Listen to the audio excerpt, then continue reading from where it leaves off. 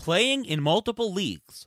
We'll talk about the strategies behind playing in a large number of contests as far as draft prep and as well as playing throughout the season. Plus, it's outfielders galore tonight. We'll finish off the rest of the potentially undervalued hitters as discovered by ATC. Jeff Erickson of RotoWire joins us on this action-packed show next on Beat the Shift.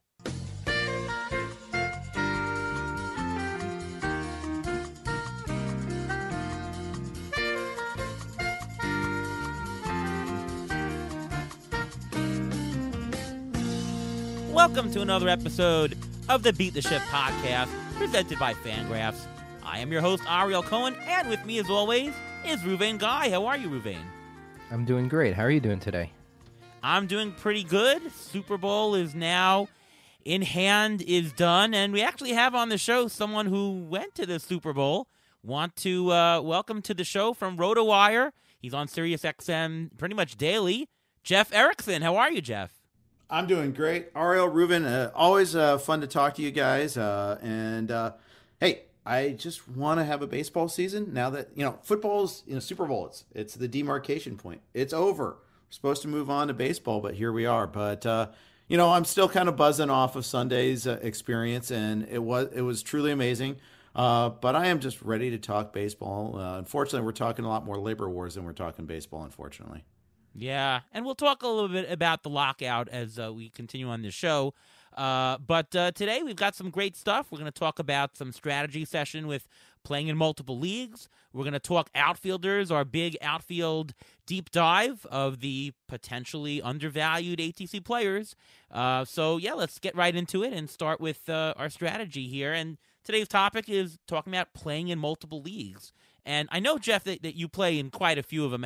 How many leagues do you play in? And maybe, you could tell us maybe what are your one or two most favorite leagues that you do.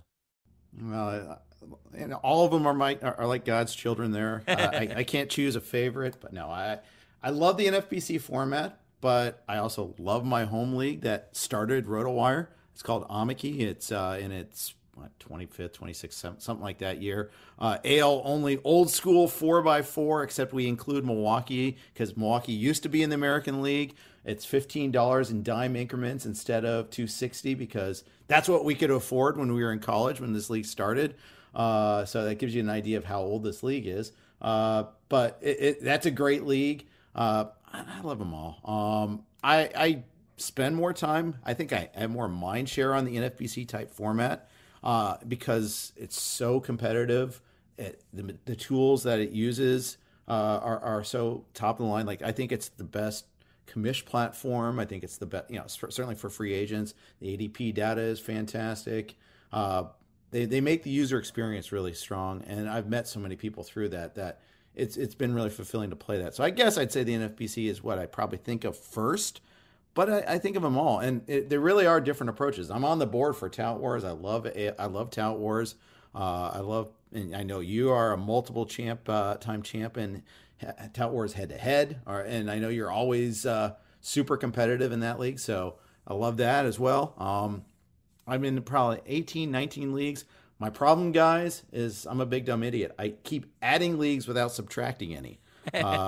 Like, I'm going to play in Scarf, the new Southern California version of Barf and all the Earth leagues. They're starting a new Southern California one, meeting all these great people in the industry that are in the Southern California base and doing a live draft. How can I say no to that?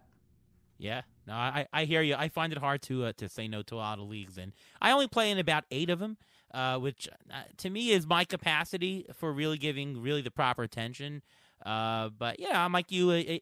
I think all of them are my favorite. I don't really prefer one over the other. I do have some leagues that I've been in for a good 15, 20 years almost. What about you, Ruvain? How many do you play in, and what are your favorites? I only have 6 leagues. I'm sorry. I don't have time for all that. But I think my favorite is probably the home league that I'm the commissioner of because I get to control everything. I get to hear what's going on, what people's concerns are about how the leagues are going forward, issues, whether it has to do with COVID, injury spot, IL spots. And it just keeps me in on what people are actually thinking when they're planning to join the league, when they're trying to, when they're saying, you know what, I don't have enough time, you know what, I don't have enough, manpower to do it or something like that. I just really enjoy that. I really like being the commissioner and having that power. That's all. Yeah, I mean, definitely. Now, but the question to you, Jeff, is, you do play in 20 leagues almost, you said, and you must have slightly different draft preparation depending upon the league format, right? Oh, sure. If you have a daily league versus weekly league versus roto versus categories, how does the draft preparation differ for you, and what do you do the same and what do you do differently? Well, I mean, I think the base is, the real base question is, okay, is it a snake draft? Is it an auction? I mean, I think that's your starting point, and then you deal with all the permutations thereof. OBP versus average. Are there any other different categories? Keeper versus redraft. What sort of keeper is it? Like XFL, which we do at First Pitch Arizona. Usually we do it at First Pitch Arizona. Is a hybrid. It's a hybrid keeper / dynasty league. This year we didn't do it there. We did it in December, in part because of some COVID concerns. Not everybody could make the trip, but in that one there is a dollar component, but it's also where you don't do contracts, it's just advances by either 3 or 5, depending on how you acquire the player, each in any given year. So, and then your minor leaguers are part of the number that you keep too. So there's a lot of different things there. Is there a minor league component? How much do I need to know about that? And I do all these different types of leagues, because I really enjoy the variance. I love the difference, but also I'm asked questions about almost every single type of format. So I really need to play it to understand it a little bit more. My problem is the most common type of play is head-to-head, and I don't play any head-to-head because I'm old, and I guess I've just never – I played in some over the years, but I really don't play very much in the most popular type of format, which is really weird. Yeah, it's funny. The only head-to-head league that I play in is Tout Wars. But, hey, that's what it is. And I'll tell you, though, I do enjoy playing different formats because there are nuances in every one. Mm-hmm. And to me, the game is not just playing your favorite format and that's it. I think the challenge of the game is to find out, all right, what are the rules for this league? And devising the right strategy and knowing who the players are undervalued in each type of format and grabbing them. Like, that's, to me, the challenge of the game. Yeah, it really is. And when you prepare, you have to know who's in your league, because a lot of the leagues that we're in, we've been in these leagues for years, and we know how these players play. So if we're planning on going after a certain player or a certain group of players, we'll know, okay, in this league we can go after them because we are able to, but we're not in this league because other teams want to go, other participants want to go after them. So that's how somehow the preparation changes. Also, even some of the NFBC league that we're in, the same people are in the same NFBC league over and over and over again for the past 5-6 years. So we have an idea of who's going to take who. So we have an idea of going in. We're going to say, okay, we can target this person and not this person because someone's going to go hard after that person. Yeah, absolutely. Even in auction prep for the same type of format, we can come up with 2 very different plans depending upon what we think the market's going to be. And I think the underlying projections of what players are going to do are the same for every league. But the question of how can you find the undervalued players compared to what the league is going to, the room and the league is going to do, that's going to be a different challenge. And it differs every year, and it differs for every single room and auction that you're in. It really does.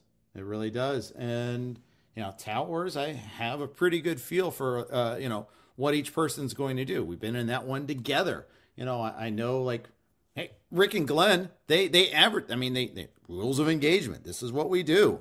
So, okay, I know. And I know the players. Larry Schechter is never going to find a guy that's overvalued. He's never going to reach for a guy. He's going to find a bargain according to his values almost every single time. So, okay, well, let's try to prevent him. You can tell when Larry feels like, okay, there's guys on your outfield list that are undervalued players. That's like the Larry Schechter wheelhouse. So, okay, maybe I'll bid an extra $1 on that just so I don't I'm stubborn. I don't want him to get a deal. Because I know, there's certain guys like that. And other players are wild cards.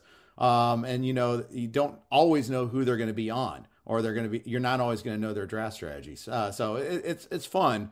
And it's fun to know who are the wild cards because you want to see what they're going to do at any given year. Yeah.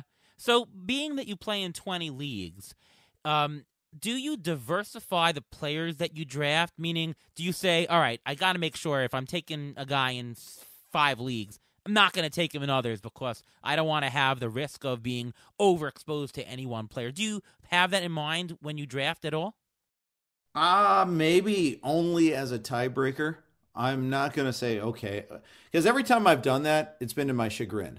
Like, oh, I was all over Bo Bichette, but I've got so much of him. I don't want him. No, I just cost myself Bo Bichette. Don't do that.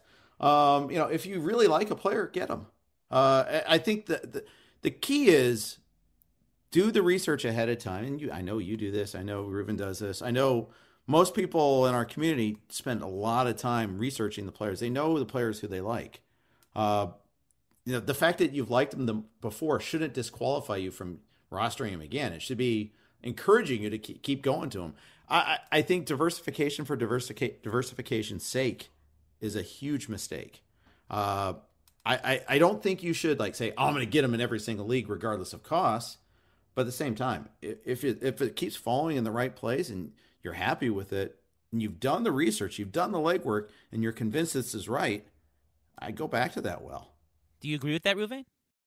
I do, but I also think that you shouldn't. When I go into a draft, I never say I have to have one share, or when I go into a draft, I don't have to have a share of at least one person. You have to make sure that you have the best value. If it happens to be the same person over and over again, that's fine, but I'm not going to go out of my way to say let's say I need a share of Jacob deGrom. So no matter what, in one of these leagues, I'm going to take that risk, and I need that share just in case he hits. I'm not playing in enough leagues that I would do that. But if you're playing in much more leagues, if you're a career NFBCer and you're playing in 40 or even 50 leagues, which is not crazy because it's monitorable, especially if you're, there's a lot of these draft and holds.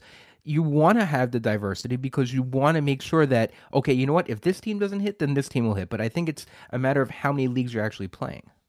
Oh, I'd agree. I'd agree with that. If you're playing like a DFS approach and a tournament approach, then diversification matters a lot more. If you are, if you play in 6 main events instead of just 1 or 2, well, yeah, then you might want to have, shelter yourself a little bit from disaster. I think that is a good point. If you're playing in, your Eric Heber League and you're playing 40 plus RotoWire Online Championship leagues, okay, yeah, that makes sense a little bit more. But I'm just talking and I always feel like I'm at the high end of league numbers, and then I talk to some people that are crazier than I am, and it always shocks me a little bit. But yeah, I don't want to go. The big point I really agree with you on though is, I never want to be that I'm going into a draft, I have to get this guy. I want to be like, I want to learn from Phil Dussault and want to have all the optionality possible. I want to be able to take what I can when there's a bargain that's available to me. I want to have that flexibility. I don't want to pin myself in a position where I have to take anyone.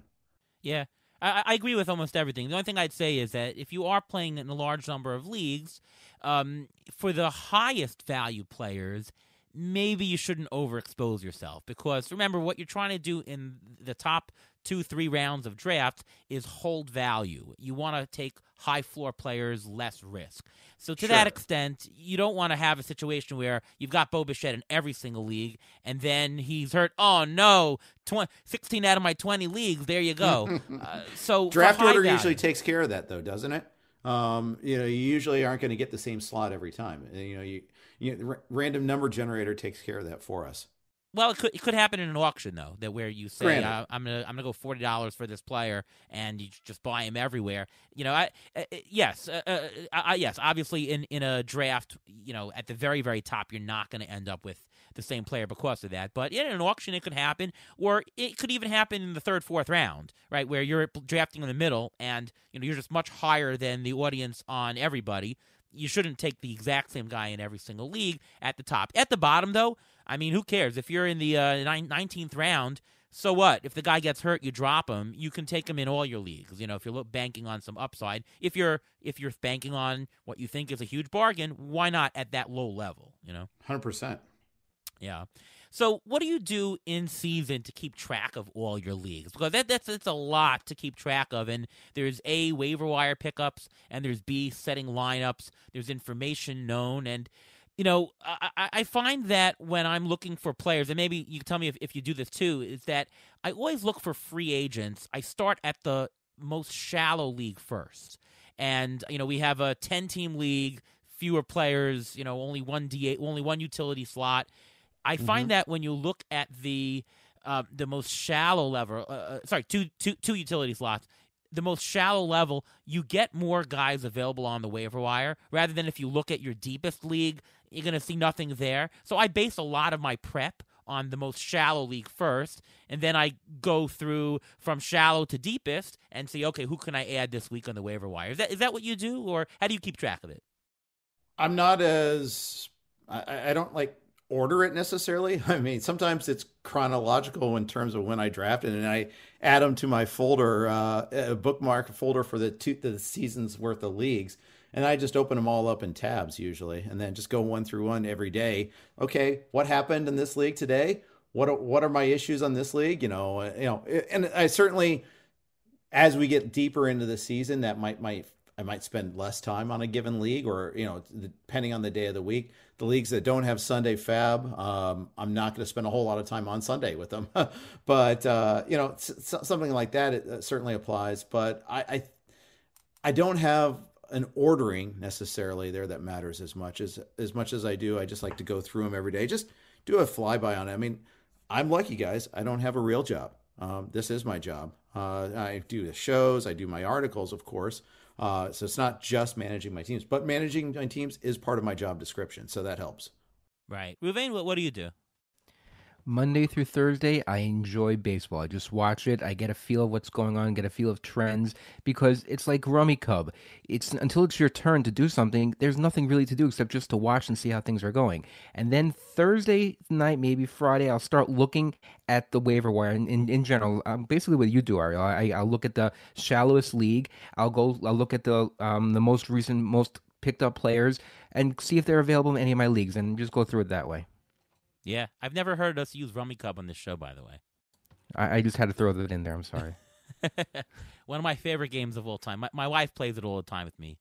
It's such a great game. Anyways, but yeah, now a question for you, Jeff, is in terms of waiver wire pickups, and you sort of mentioned it a little bit, but you have some times where one of them, the pickups are 8 o'clock on Sunday, one of them where it's 10, one midnight, maybe overnight on Sunday morning into the middle. Do you ever have a situation where you get the waiver wire pickups and you see what happened at a certain time, and then because of that, you make changes and you go to the next one? Like, hey, of course. Yeah, absolutely. Why not learn from any input we can get? Tout Wars is the first set of bids, usually on a Sunday, and I'll look. Not only will I look at mine because mine's AL only, but I'll look at the mixed leagues. I'll look at the head-to-head to see what the fabs were there, and that helps inform. Did I forget somebody? And especially for an FBC, especially I look at those 15 team mixed auction league, and the mixed draft league, and I look and see, okay, they're on that. Oh, that makes sense. Or wow, I really need to ratchet up my bid if I really want to get this guy. I mean, there's some danger in overvaluing what you get from just one set of results. But at the same time, it does kind of clue you in a little bit, especially because one of the great things about Tout's platform and on Roto is you see all the secondary bids. Okay, this drew 7 different bids. Okay, if I'm really serious about reliever X, well, I better ratchet accordingly there. Or maybe I can say, okay, I'm not going to get him. Let's figure out what my alternatives are too. It's funny. I sort of don't like that because I have to expose my plan to everybody. I'm the guy who let's do 2 for this guy, 1 for this guy, $1 for this guy, and I'll put down 20 names. Sure. I probably only need 4 names, but I do it anyways, and it sort of exposes my plan. So I don't love that aspect, but I do you're like moving watching. Markets already too, so I understand. I mean, it's me. No, I haven't won anything in the NFBC in a while, so no one's looking at seeing what I bid, so it's fine. In the end of the summer, Jeff, when you might be out of contention, I mean, you're playing 20 leagues. I hope you aren't, and I hope you are in contention in every single league. But do you then ignore on Fab Time a bunch of leagues that you're not in contention for? I mean, obviously, we all want to play the hardest we can, but the reality is, why spend the time? You should prioritize your time on stuff that you can win, and if you're in last place, why not? How do you work that at the end of the year? I don't ignore, but I'll spend less time, without a doubt. I think it's only natural. You don't obsess about that league. The trick, though, is don't give up too soon. Sometimes these teams, the nature of baseball, it's a long sport. And I know we all want to get caught up in the moment. I was talking with John Legacy today, talking about rolling averages. You might want to use that as a tool to help you, make sure you're not, giving up on a guy or a team or a set of players too soon. I've seen a lot of comebacks, especially in the 12-team leagues. You can see it all the time. You see some massive changes in the standings. So be careful not to give up too soon. But yes, I think it's human nature that we spend more time on the teams that are contending or closer to contending than the ones that are falling off the pace. Yeah, and I did hear that show today. It was a good show with John. He's such a passionate guy. I love listening to him. If only he brought some energy to the podcast, it would be nice. No. Yeah, and when does prep start for the following season? Why can't it start at the end of the season you're in? You can learn so much from the last 2 months of the season for next year. So it's not, if you ignore those teams, you may miss something that you may have caught if you're just keeping track of them. Agreed. And Tim Heaney, when he and I used to do the podcast together, we would do a series of mock drafts in September for the next year. And I think it's probably something I should reinstitute because I feel like I learned a lot that way. And then you can because if you're not on a particular player within the season, you might not be acutely aware of all that they've accomplished. And especially relative to the position or relative to the category, you might oh, really? He has this. How many stolen bases does he have? When I do the projections later on in the season, of course, I get up to that. But it would probably be helpful to know in August and September, too. Let's talk a little bit about the lockout. Don't want to talk about the ins and outs of what's going on because that's somewhat depressing. But let's talk about how it affects our fantasy baseball drafting, as it should. Obviously, if the season's going to start a little bit later, it could affect the way you draft. Well, how about you, Jeff? What have you done so far in terms of the lockout and how it affects your drafting? Are you doing anything differently? Not really in terms of the draft itself. Like my players I'm going after. Haven't had too many changes there. I think maybe like everybody else in these draft and hold leagues, I'm pushing up closers a little bit because the sheer uncertainty. I would say that I'm going to try to avoid doing draft and hold leagues after the lockout ends because I think anytime you're doing a slow draft, some people like to maximize the amount of time that they're on the clock in case news breaks. And I think that's going to be an acute problem. And it's just a personal preference. It's going to drive me crazy seeing people do that. I already hate it when people do that. I want the shorter the clock, the better. I like drafting. I don't want to take forever. I understand we're all given a certain window for a certain reason. And it's happened to me. I'm in the middle of a podcast or something like that. I'm not going to make a pick. But at the same time, when some people purposefully stall, wait for news overnight, that happened to me in TGFBI or where someone in years where someone's been next to me and they just they'll make one pick and then they're on the wheel and they'll wait to make the next pick till the next day. Like, don't do that. Don't be that guy. So I'm going to try to make sure I do more live drafts in March or April or whenever we draft, whenever it ends, because there's going to be so much changing information then that I want to be in slow drafts then. That's my own personal preference. Ruvain, what about you? Yeah, I don't think I'm changing that much either. The values of the players are still going to be the same relative to the how long the season is. It's just basically no one knows the closer roles, and that's why the closers are being bumped up so high. But what I think the lockout is really going to affect is the first couple weeks of Fab, because the leagues that are drafting when the lockout is going on, the first couple weeks of Fab, there's going to be a crazy free-for-all for all these players that signed or were traded. So I don't think it's going to affect the drafting as much as the first couple of weeks of the season. Yeah, that's a good point about Fab, and probably another reason why pushing up the closers makes sense. I know, Ruvain, you and I did point counterpoint on last couple of pods about the closers, but yeah, it makes sense that, the less certain you are, the certainty of having some of the top closers, well, whatever we call certainty about them, they're not safe either, makes a lot of sense. I know we've mentioned in the show guys like Ronald Acuna. I think that we should be pushing them up a little bit more.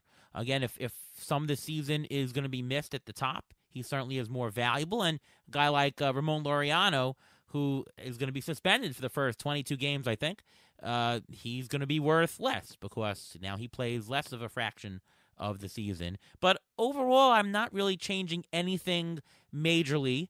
Riskier situations are riskier.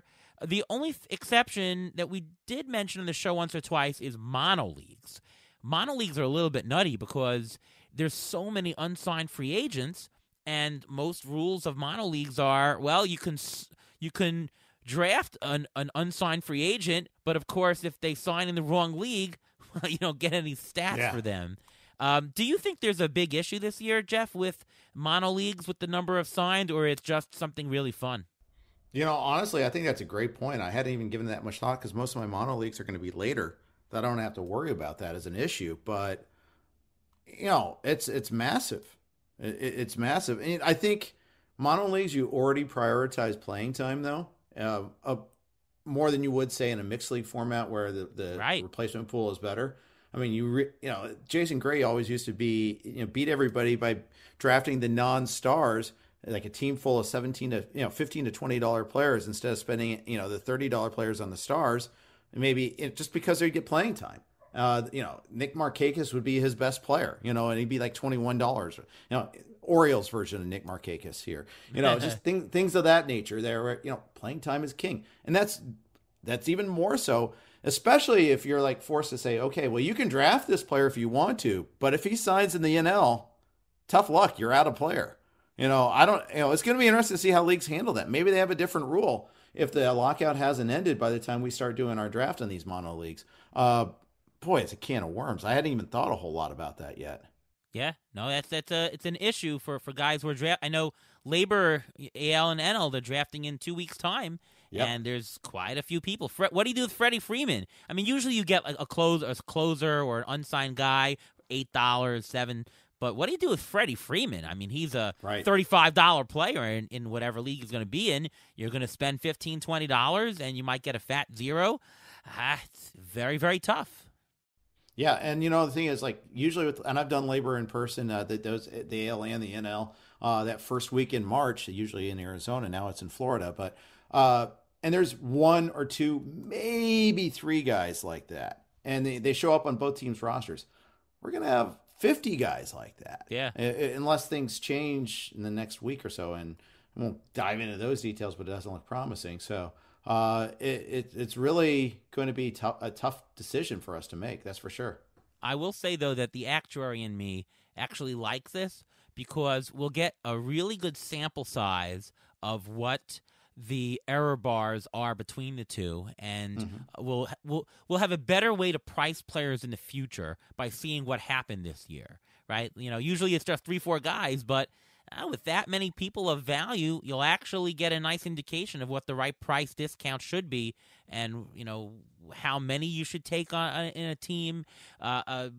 All sorts of nice studies with risk. So I'm chomping at the bit. I'll tell you that. Yeah. Talking about outfield now, and for the rest of the show, we're going to be talking about ATC undervalued outfielders. But before we get into the specific players, let's just set the stage with how the player pool looks. Jeff, in your opinion, how does the strength of the outfield position this year compare to previous seasons? Are you seeing it being a weaker position, top-heavy, bottom-heavy, spread out the same? Like, what do you see this year? I always, the idea is it's always deep, and then you get into it, and around 19 or, around 15, 18, you're seeing all these platoon guys. You're like, where do all the good hitters go? Todd Zola made that comment, especially in the 15-team leagues. I think in an era where, I think in this era, it's harder to find that playing time. Guys sit out a little bit more. They don't keep rosters deep enough so you can't be Earl Weaver and have platoons at every position. But I'm finding it a little more difficult to find outfielders. I honestly, I think it's just there's more and more pitchers to go in these areas. I want to get my outfielders a little earlier than I have in the past. Yeah. I mean, I can tell you that the replacement level of the outfielder numerically is definitely deeper than usual. I use Z-scores to get the replacement level, and I'm getting this year 383, negative 383 for replacement level. Just a couple years ago, it was 2.87, 3.06. So it really has taken a dive since. And I think it has to do a lot with the platoons. And you don't see shortstop being platooned, really. No. You don't see second baseman being platooned exactly. You see the second baseman actually sharing positions with other. They're moving around. Like there's no more second baseman that come up as second baseman. It's just a failed shortstop who now can play everywhere. Plus the outfield. Like look at Gavin Lux. He's out playing the outfield now. Also, you know. That's right. Well, there's also one other thing. 128 outfielders hit the IL last year. 128. That's because injuries are up. I think if players are, taking better care of themselves and hopefully have less injuries, you'll find that the outfield won't look as shallow as it did last year. Reuven, you've probably looked at this more than I have. Would you agree with the premise that teams are more inclined to put a guy on the IL now because we have a 10-day IL instead of a 15-day IL?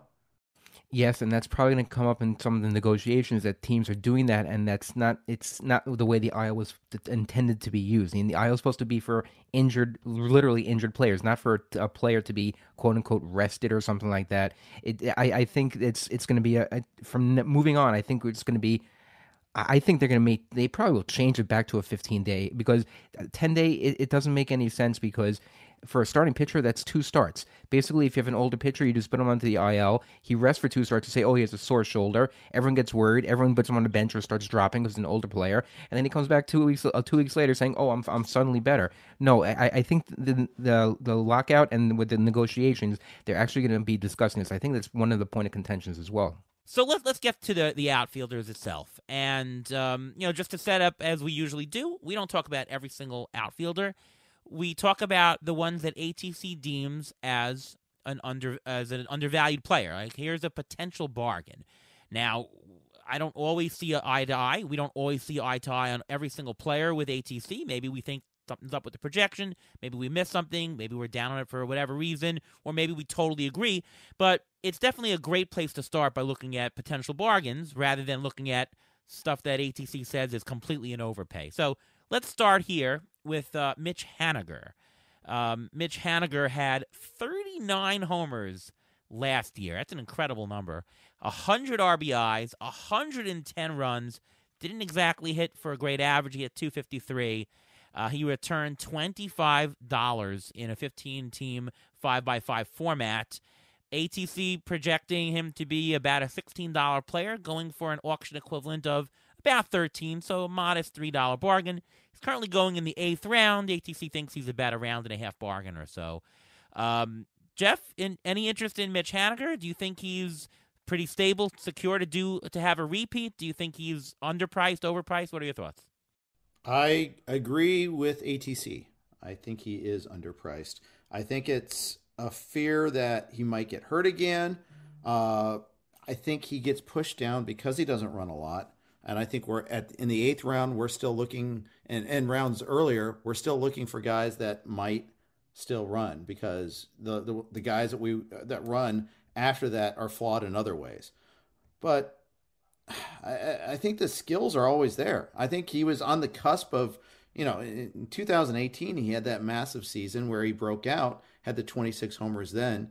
And then he followed up last year when the ball was not juiced at all and it hit 39. He showed the growth.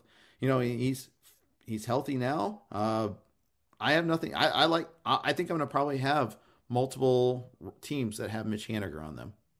There you go. Reuven? I'm going to basically echo what you just said, Jeff. Basically, if he's healthy and he's able to play a full season, you're going to get somewhere between what he did last year and what he did in 2018. His walk rate it was down a little bit, but so was his K rate, so I'm not too concerned about that. And his BABIP last year was 281, so there's some room for improvement for his batting average. His launch angle since 2018 has gone up by almost 4 degrees. That's why you're getting the uptick in home runs. And if you're concerned that the Mariners are going to start bringing up all their young studs and everything, he is the oldest position player on the Mariners right now at 31.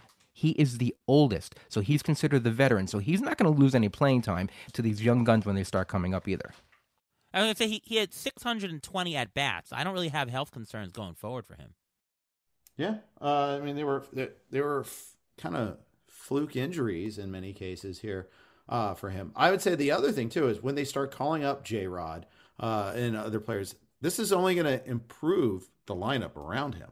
He's not the guy that's going to be replaced. It's other guys that are, it's the Jake Fraley's of the world that are going to get replaced, not Haniger. Yeah, I think he's super stable. The only thing I have, and it's not against him, I think that the profile is the profile. He's pretty stable. ATC risk metrics they're not super light on him, but they're neutral, slightly towards lower risk. But, he's a profile that is somewhat common, roughly 30, 32 homers, 250 average, no steals really. There's nothing completely unique about him, so that in a draft, it really depends on what you need at the round, and there are replacements for this type of profile later on that you might need something else at the same point. Maybe you need a pitcher fits your profile better than him. So there's just, for me, I think in an auction, I can see myself taking him more because, you can take 2 8th-rounders, 4 8th-rounders. You can take any place of a player that you want as long as it adds up to the dollars. And so a bargain is a bargain, and you can translate it. It's only a $3 bargain for me, and the profile can be replaced. So I don't see myself taking him in a draft. But those who do, I think he's super stable. Does that make sense? Yep, absolutely. Yeah. Yep. All right, next player is, actually, before the next player, we have the Injury Guru's Trivia of the Week. The next player we're going to discuss is Alex Verdugo. He is projected, according to ATC for this year, for a 287 average, 15 homers, 6 stolen bases, 66 RBIs, and 86 runs. I saw that line, and then I saw a line that was very close to him. Very similar. I mean, there's a little difference in the RBIs, but very close. I'm going to give you the line, and you name me the player. Okay? This is the line according to ATC projections. 293 average, 18 homers, which is only 3 more than Alex Verdugo, 8 stolen bases, which is only 2 more stolen bases, 90 runs, which is only 4 more runs, 80 RBIs. That's the only difference, of the 14 difference of RBIs. Who's that player with that similar stat line? You said 293 average? 293 average compared to Verdugo's projected 287. Well, it's going to be someone that is going ahead of Verdugo. I think that it's got to be the point of the trivia question here. Correct. Why draft this guy when you can get Verdugo at that? That's exactly right. Okay, so that is a very good question. Let me keep thinking on this one here for a second. Bear with me. I'm going 293 average, 18 homers, 80 RBIs, 8 stolen bases, and 90 runs. Is it Brian Reynolds? No, not Brian. I would have said like Jose Altuve, but he doesn't have that big of an average. It's got to be an outfield. Is it an outfielder though? Yeah. It's not an outfielder. Not an outfielder. Okay, I was. If that helps, it's not an outfielder. It does help though. Yeah, 292 should do it, right? It's such a high average. Okay, so all right, with a similar profile. Okay, no, I'm not. So No, I'm not giving up yet. All right, don't give up. Don't give up. Don't give up. I'm not going to give up the fight just yet. Okay. Would it be easier if I give you? Would it be easier if I give you their NFBC ADP right now? That might give it away, actually, but. Well, Verdugo is at 158, and this player is at 54. Wow. Okay. Ariel, don't look it up while he's No, I'm not. I'm trying to think in my mind who I projected for 292. It's very high. Yes, it is. All right, I give up. Go ahead. Wander Franco. Ah, okay. Wander Yeah, Franco. I should have known that one. So you have that stat line compared to Verdugo. Why would you not, if you're looking for those stats and you just ignore the name, just take Verdugo. He's an outfielder, so outfielder is quote unquote more shallow than the shortstop position. Why waste a pick at 54? No, it's not a waste, but why take Wander Franco at 54 when you can get a similar stat line at 158 in the outfield?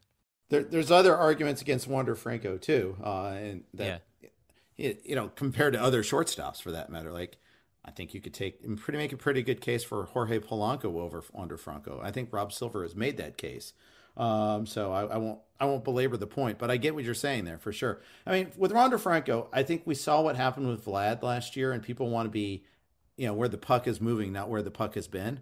But I don't know if he'll ever have like that huge speed upside. So he's either got to crush the batting average and crush runs scored or something of that nature to justify that. He's a fun real life player, but I think that's conflated with maybe perhaps his potential fantasy upside. But to have 100 picks in between those two guys, that's just, name recognition and not actually looking at the stats, looking at the names and not looking at the stats. Yep. Well, I think the Franco pick is way overpriced. But in terms of Verdugo, so what I like about Verdugo, and I liked him even more last year at this time, we thought he was a little bit more of a stolen base guy, maybe a little bit more power. He's now, we're talking, 15 homers, maybe a half dozen steals, but the batting average is there. There aren't that many players, by the way, who project for a positive Z-score, so the top half of the player pool, the draftable player pool, in batting average, runs, and stolen bases. To tell you, here's another mini trivia. Can you name all the players going after player 60 who are in the top half of the player pool in all three of those categories, runs, batting average, stolen bases? Verdugo actually does not make it, but he's really close. And stolen bases, he's just like a half a stolen base under. After 60, okay. After 60, runs, stolen bases, batting average. Because runs and batting average are kind of correlated, but the stolen bases is the outlier here. Because you don't necessarily have to have that to get the other two. There's not too many of these guys. No. Well, I think you mentioned Jose Altuve. Is Jose Altuve one of them? Altuve he would qualify, but run. He runs a little. Yeah, he's still above player pool average, but he's going before player 60, so he misses it for that. So he misses twice. Don't know. Brian Reynolds? I'll go back to Brian. No, I don't think he runs enough either. No. Jonathan India? India's one, good. Wow. You mentioned Jorge Polanco. He counts. I didn't know if batting average would get there with him. Yep. What about Trent Grisham? Nope. Batting average is holding him back. Batting average problem. Okay, yeah. Any other guesses before I tell the story? I mean, what do you do with Christian Yelich's batting average? Yelich is it. I was thinking about that, but his batting average is so questionable last couple of years. I didn't think of him either. But he's still on the list there. So he's interesting, other than will he be himself? You got Tommy Edman. Miles Straw. ATC is very high on his batting average. Miles Straw qualifies. Colton Wong. Interesting. Lord knows we haven't had a good debate about Miles Straw in at least 7 minutes on Twitter. Right, so there you go. Right. Brian Hayes. That was the interesting one. He steals. I've found him to be an answer for me when I'm light on speed and on third base. I mean, it checks a couple of those boxes. Like, okay, there's some projection there, but that could be like a huge pick that saves you a lot of pain elsewhere. Yes, this profile of batting average, runs, and stolen bases is much more unique than the one that has RBIs and homers. That's why it's good to get, especially in a draft. And by the way, the four guys who literally just missed it because of runs, just missed it by a couple runs: Ahmed Rosario, Gleyber Torres, Avisail Garcia, and Gene Segura. They're really super close. So those guys Segura, are actually nobody advocates for Segura either. I think he is. Ever. He's another guy that was going to find my way on a handful of rosters because I will wait on second base.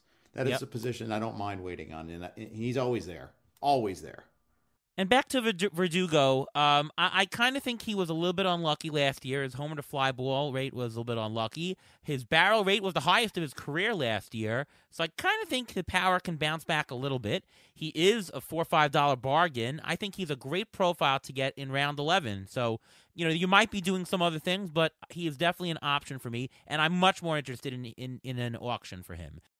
And his career his career K rate is 15.8. You don't get that anymore. Yeah. That's very good. That means he makes contact. He's putting the ball in play. That's why he has that high average. Yeah. Super low risk. He's got a 1.9 ATC interprojectional standard deviation. Next player, and we have a question from Michael who asks, and the player is Joey Gallo. He says, my friend Mark thinks Joey Gallo is due for a bounce back because we're moving from average to OBP. My issue is we have offensive strikeouts as a category. While Gallo's value would go up, the strikeouts nearly make him unrosterable. Would Gallo be more than a $10 player? So I guess maybe, Jeff, you can ask, is Joey Gallo unrosterable in a strikeout type league? And what are your thoughts about him in a regular league anyways? I mean, you could fit any player to, you can fit him to a particular type of strategy where you're under emphasizing batting average, but you just have to know that 180 is a possibility. But if he hits 240, you could probably win with that. I think everybody's just running the heck away from Gallo because he face planted in New York, but I think that makes it for maybe a buying opportunity a little bit there. If I don't know. Sometimes, I say that, but I haven't rostered him once yet. So there's always seems to, like in the leagues I'm in, there's always at least one patron. Moving. If you roster Verdugo, then you can roster Gallo. Otherwise, his average he's a catcher average. What's the difference between him and a catcher who hits 25 or 30 home runs? Maybe you get those extra 10 home runs, but you're getting more of those at-bats and more of those strikeouts. You know what you're going to get with Joey Gallo because he's done it every year and he's not changed. He's not going to suddenly become a contact hitter this year and start to spray the ball over the place, especially when I was at Yankee Stadium. He's going to be targeting that right field porch constantly, and he is in a free agent season, so he's going to try to hit as many of those home runs as he could. Yeah, I pretty much agree with Jeff on this one that, he could be a bargain here. He only fits certain rosters and roster construction. Certainly, if you have power, you can't roster him. If you've got a bad batting average, you can't roster him. But at the price he's going for his total value that you would calculate, he's a nice bargain. He's going the 14th round. He's worth a couple rounds earlier because he's almost a 40 home run player. And about the batting average, here's an interesting thing. People say he's a batting average risk. I actually do not think he's a batting average risk because the projections don't have him for 240. The projections have him for 209. It's not a batting average risk to say he might hit 209 when the projections are 209. In fact, the risk is only up. He can go up from that. So if you're baking in on your team's stats that have him as a 210 player and you get a 230, that is awesome, actually. So he's very low risk. It's just he doesn't fit every single roster because of categories. Right. I will say this too. I mean, if you don't have an overall component, that opens the door a lot more. I mean, you could play a punting batting average strategy. Yes. You can get away with that. But the risk there, it can always get worse. I just want to remind you, it can always get worse. 181 was a result that happened with them. Yes. Rougned Odor is just peeking around the corner saying, "Hey, remember me, guys? 600 plate appearances of that. I mean, it can happen to anyone, but yes. Rugi could be very well do that for the Orioles this year, but it just all it does is it forces you to just think about your build. I mean, if you've got a bunch of high average guys, though, you just can't touch them. Yes, agree.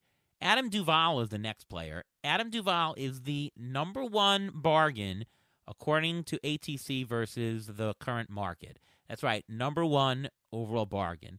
He's an $11 player according to ATC, going for about a $3.50 auction equivalent in the 17th round.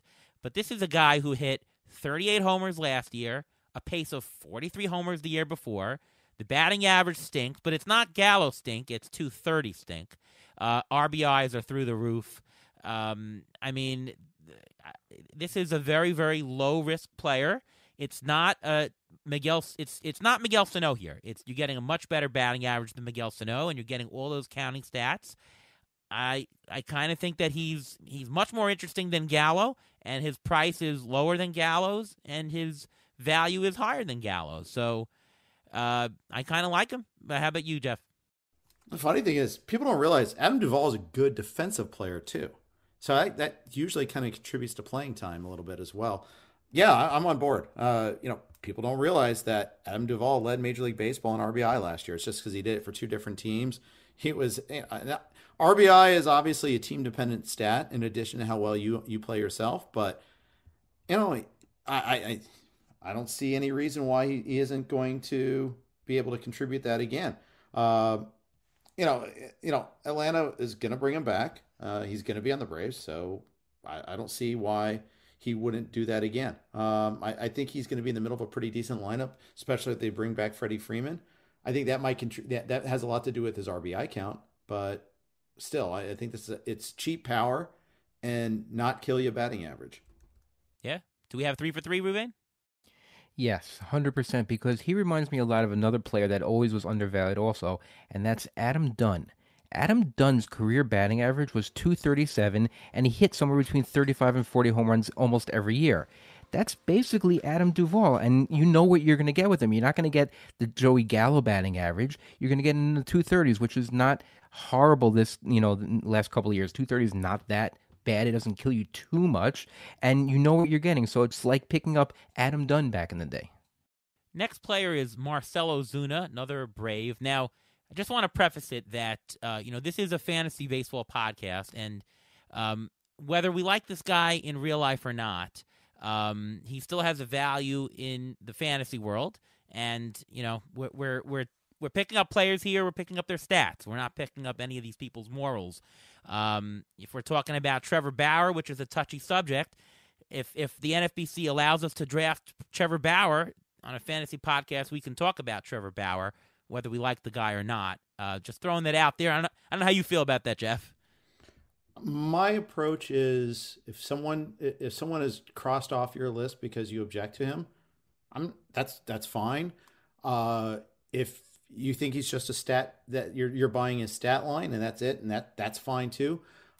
My thing is, don't tell everybody what to think on this. Don't judge a fantasy analyst for analyzing him. I mean, I understand in the moment he is charged, in the moment this happens, talking about his fantasy value sounds crass, and I get that. But over time, this is what we do. We have to make a decision on that. If your decision is to cross him off your list, fine. That's fine. And you can find comparable players. I haven't found myself rostering him yet. I think that you start applying that rule, you might find yourself crossing off a lot of guys. And so be it, if that's the case. But it is kind of dicey. I think we get into too many wars on Twitter about like who we should talk about and who should we not talk about, and that if someone says they don't want to talk about them, okay, they don't want to talk about them. That's fine too, But as far as Osuna goes, he is going to play this year, so he's part of our player pool. I think there's a risk to the downside that he gets less playing time because of everything that's happened. And a risk to the downside that 99 and 2000 were career years, and he was already kind of an undervalued, a player that was underachieving anyhow. So I probably won't have him in a lot of places this year. All right, Ruvain? Yeah, I'm a little nervous about drafting him also, just for the fact that he hasn't really played in quote-unquote organized ball for so long. When you're away from the game for that long, do you want to take that risk that he's going to come back to the level of 2019, 2020, or is he going to come back to the same level? Because in 2021, when he was playing, he wasn't playing well at all. But he is being drafted. He's being drafted in all the leagues, just like Trevor Bauer. You may hate him, you may love him, you may have no opinion on whatsoever, but he has been drafted on every single league. So these people are draftable if you want that, and if you don't want to have to deal with the wrath of the rest of your league drafting him. You know what? I probably won't have that many shares of him also. I'm just nervous about him being away for so long. And what he did in the beginning of 2021 really scares me also. So I don't know how much that had to do with what was going on in his personal life, but certainly 2020 I'm going to write off as just an outlier positive year. It was a $43 rotisserie value player. That's crazy. But the rest of his career, I don't see a year that he's gotten below a $13 value in a long, long time. ATC is projecting to be a $10 value, and that's with only 450 at-bats. I kind of think that's more towards a low number. I think he can easily beat 450. The NL is going to have a DH. Now, one of the reasons why he's not a great defender, maybe you shouldn't play him in the outfield, I think he might be the starting DH for the Braves. And if that's the case, I think 450 is a low number. And if projections at 450 have him as a $5 bargain, he think he can beat that as well. So I think in the 14th round, where he used to have to pay 4th round value, I think that he is a bargain. And he doesn't get you the stolen bases, but his batting average is typically very decent. The counting stats should be there in the middle of a good lineup. I kind of think he's a value. Yeah, I can see it. Charlie Blackmon, next guy, who is also a fantastic $7 value. I have heard Rob Silver really gloat about Charlie Blackmon, and he thinks that Blackmon is going to have a nice rebound. I actually don't think he's going to have a rebound, but at what the value that I'm projecting, which is 15 homers, just like 2 or 3 steals, a good average, 278 average, and 70s runs and RBIs, he's a $7 bargain going in the 16th round, but should be a couple of rounds earlier, and you're getting a nice batting average profile with some good counting stats. As long as he stays on the Rockies, I think he'll still produce that. He'll bat in the middle of the lineup. I think Blackmon's another nice little value you can get in the mid-late rounds. Jeff, you agree? Yeah, sure. Old and boring. That's fine. Boring. Again, you at this point, you're not looking for stolen bases with him. You're just trying to get the counting stats. You're just trying to count on 140 games. That's what you're hoping for from him. Ruven? Yeah, he's a safe stock to have in your portfolio because you know what you're going to get. He's not a major risk. I mean, he is getting older. He's 36. But you know what? His K rate went down. His walk rate went up, which means his eye's getting better as he gets older. Sometimes just like wine, people get older and they age well and they're able to. And he's still in Colorado. Until he leaves Colorado, you got to take him because he's going to bat in the middle of that lineup because that lineup right now is very below average, I'm going to say right now. And Charlie Blackmon, he's still considered in that lineup above average, so he's going to play. Austin Hayes is the next player who is the lowest projected intra-SD of any player. And intra-SD, to remind everybody, is how balanced your category is. I have him projected for 21 homers, 6 stolen bases, 257 average, 73 runs, 68 RBIs. Those are all very similarly dispersed. So if you're building a roster, he gives you just a hint of every single thing. If he gets injured or underperforms, he's not going to kill your category balance. He's the stablest guy in that regard of the entire player pool. The next lowest, just to throw it out there, is, by the way, Luis Urias, who is very, very similar to that regard. He's a $6 bargain. He's going the 16th round. And by the way, his other ATC risk metrics are all really low. 1.8 interest, a negative 1.1 skew. This is a guy who he hit 22 homers last year, and 12 of them came in the last 2 months. So if he suddenly figured it out in the end and, chalk up the first half to injury or whatever it could have been, you might get a 25, I'm not going to say 30, but over 25 homer player with at least a half dozen steals, an average that won't kill you. I think it's a nice bargain in the 16th round. Jeff? Let me preface this by saying I do like Austin Hayes for the reasons you cite. I will say he slugged .528 at home last year, .400 on the road. They're moving the fences back and up in left field in Baltimore. I don't like that for a right-handed hitter, so that's one thing I'm a little concerned about with Austin Hayes. Sure. The price, but that's kind of baked into his draft cost though too. So yeah, he's a solid. He's just fine to have as your fantasy 5th outfielder. Yeah. I mean, the thing, though, about the Baltimore fence is, obviously, he's going to hit less homers because of that. So, yeah, maybe the 25 number goes down to 23 or whatever the upside is for him. But the price is going to be baked. I mean, true drafters know, I got to cut this guy by a little bit.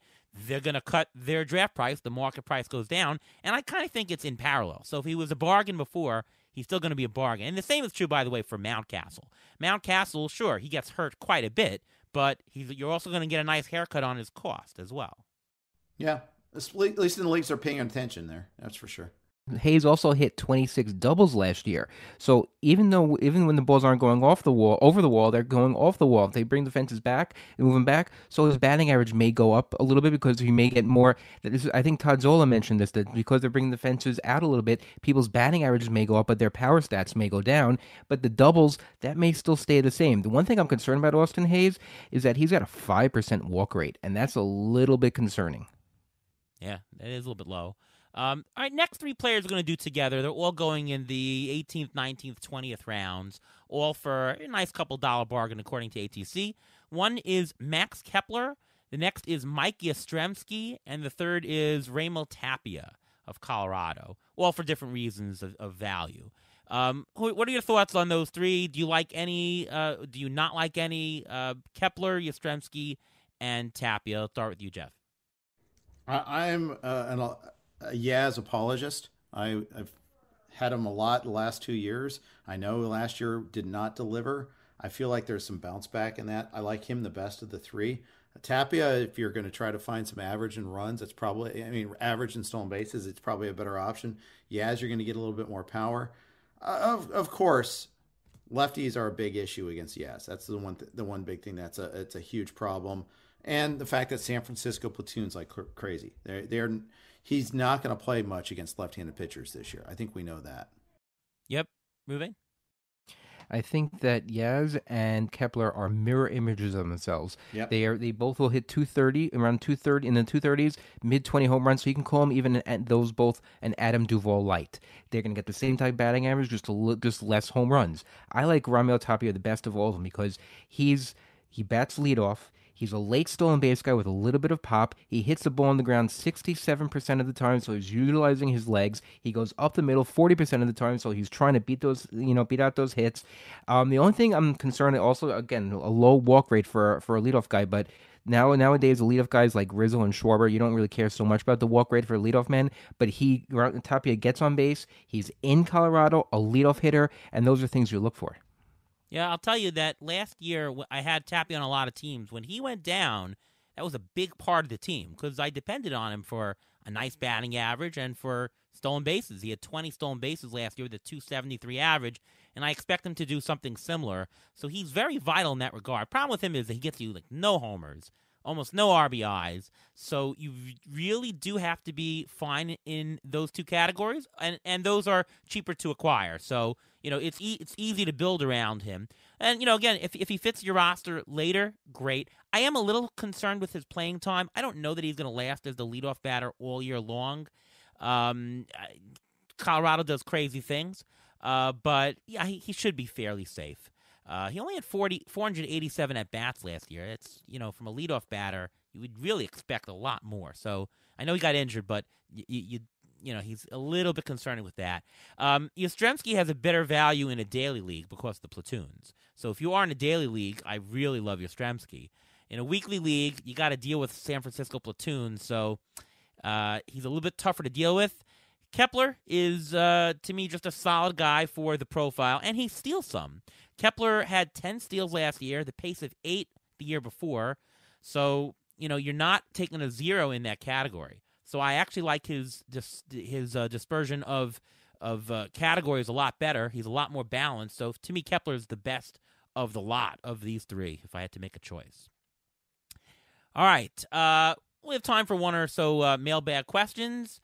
Don asks, Christian Pache is a defense speed center fielder likely to see an increased opportunity in 2022 thanks to an injured Atlanta outfield that should eat up DH at bats. Do you have any other fringe NL outfield with maybe some glove speed that you can see some similar increases? Thank you. Jeff, any thoughts on an NL outfielder who has some glove speed who can continue? Maybe, I kind of like Jesus Sanchez. I don't know if he completely fits that profile that you're going for here. But I'm trying to think of, he's probably more mainstream than we're looking than Pache. But I do like that. I think that the Marlins are a place to look, just because I think their guys are going to emerge a little bit more.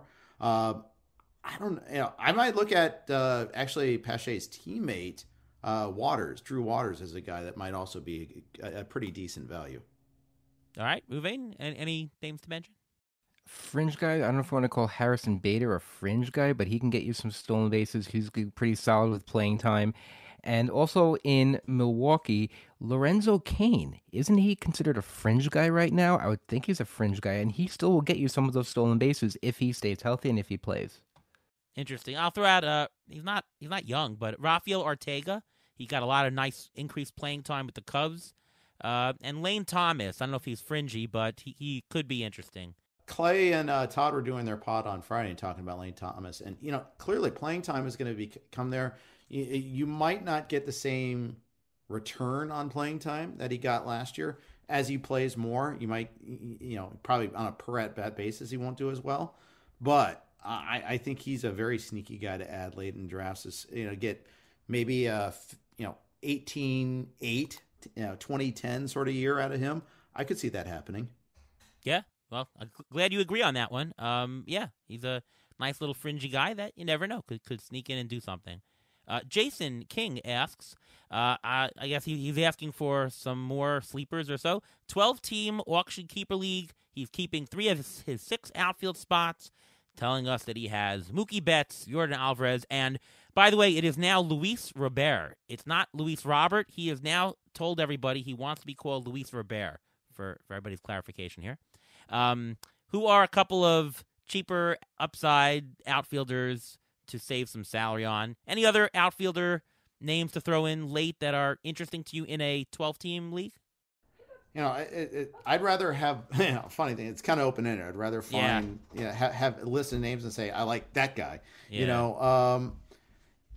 Batting average is a risk, but if you're looking for super cheap power, Seth Brown might not be bad. I think he's going to get a lot of playing time. He'd be like a bench guy in a 12-teamer, though. It's not someone you'd be starting at least to begin the season. Right. Ruvain? Someone like Brandon Nimmo, he's going to get a lot of playing time. He's toward the end. You may get him real cheap. And then also I have Garrett Cooper. Garrett Cooper is going to get some playing time also. If he stays healthy, when he's healthy and when he's on the field, he qualifies at first. He qualifies in the outfield, I think. He's someone who can give you some great, upside. Just have it on your roster and hope he stays healthy. That's all. Yeah, and the DH might help him. So that's a good pick there. You mentioned Harrison Bader comes to mind in a 12-team league, probably is fringy at the bottom. Tommy Pham, I mean, he's got the power speed blend. Maybe he's cheap. Will Myers, I think the DH helps him too. So I'd say him. And Mark Canha, he's always interesting for his interesting profile. He gets on base, and I think the Mets lineup has improved here. So I'd throw out those as well. Cool. Any other thoughts about outfielders, anyone? No, just, know that if you're waiting on outfielders, know your targets. Know your later round targets. I think that's true with any quantity. If there's something you're waiting on, then at least, be prepared to jump on those guys. And over ADP even. Anything that you're waiting on and you have guys that, I really like in this range, chances are someone else out there has also done the research and likes that player too. There's very few secrets out there. We're all blabbing this time of year, talking about the guys we like, and they're furiously scribbling down those names and looking into themselves, and they're probably like, oh yeah, I see that. Okay, I'm going to move them up. And then come March, I thought I could get him here. No, you could have got him in November. You could have got him in January. Can't get him now. Yep. No, good advice. Anything else, Ruvain? Yeah, I think you can get a lot of value to the middle to late of the outfield pool. I think a lot of people are going to spend more money middle infield early, outfield or top of the outfield very early, and then the middle to the end of the pool, you're going to find a lot of bargains. You're not going to get maybe a $2 bargain, $3 bargain, $4 bargain, but you know what? All these bargains add up in the end. I'm not saying you should pack your whole outfield with $20 to $15 to $20 outfielders, but you're going to get a lot of bargains toward that area, the hot spot. Yeah, my advice is just early on, get players with profiles that are easy to build rosters off of. You want somebody that has some steal. Don't get the big power guys early.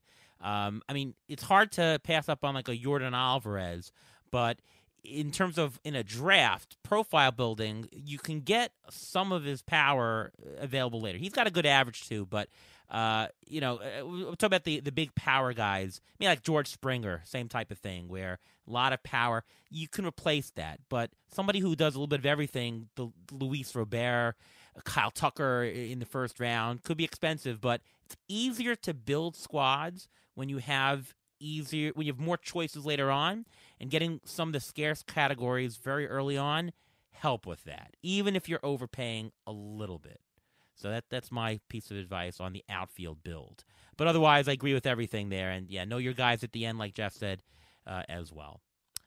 Quick injury update, Ruvain? Yep, I got 2 players, actually. Luis Severino says he's already throwing bullpen sessions, and he's expected to be ready as a starting pitcher whenever spring training starts. So if you're looking for a late pitcher, we may get some good value out of Luis Severino. And Spencer Torkelson, he played in the Arizona Fall League, which both Ariel and Jeff, you were there. We watched Spencer Torkelson play actually before he got injured. He sprained his ankle, and he says he's nearly recovered, which means that the sprain was probably a pretty bad sprain. But if he's nearly recovered, that means he should be good to go when the season starts, when it starts. Well, there you go. Well, this is a great episode, Jeff. I think we touched on a lot of great topics, did a lot of outfielders, and there are nice pockets of value in the outfield, and you just have to look for them, right? Indeed, it's always fun. It's always fun to dig in the corners a little bit there. I think I learned of some players I'm going to bump up. So we learned something today. Yeah. Well, you can follow Jeff Erickson at Jeff_Erickson on Twitter. He is on Sirius XM pretty much daily, and is over at RotoWire on the RotoWire Baseball Podcast, which is a 5-day podcast a week. I think you do 3 out of the 5 shows, I think. Yep, that is correct. Usually Sunday night, then Tuesday early evening, now it's been lately, and then Thursday at whenever I can book my guest. I highly recommend it. I listen to, I would say, almost every single episode as it comes out. Really great show. Anything else to promote on your end? Just RotoWire is a free 10-day trial. Always rotowire.com/free. Doesn't require a credit card. If you don't like it, it just goes away. None of that auto charging stuff. It's one of those things that you can just check out when you get a chance. And I will say that the RotoWire starting pitcher guide during the season is a must look at. Like when you're planning who you're picking up, who's going to start when, they do such a great job, the best of anyone. So I'll give my props to RotoWire there. Thank you. Appreciate you. Yeah. Ruvain, how about you? You can follow me on Twitter at MLB Injury Guru, where I tweet out injury updates. Slow right now, but it's going to be steady when the season starts to begin. I also have an in-season article on RotoBoiler discussing all these injuries once on a weekly. It usually comes out on a Saturday, so you're able to prep for your fab. All right, and I'm Ariel Cohen. You can follow me on Twitter at ATCNY. I'm over at Fangraphs, over at RotoBoiler. ATC projections up on a bunch of sites, so check them out. And, of course, you can listen to me on the Beat the Shift podcast every single week. All right, from all of us here at Beat the Shift, we'll see you next time.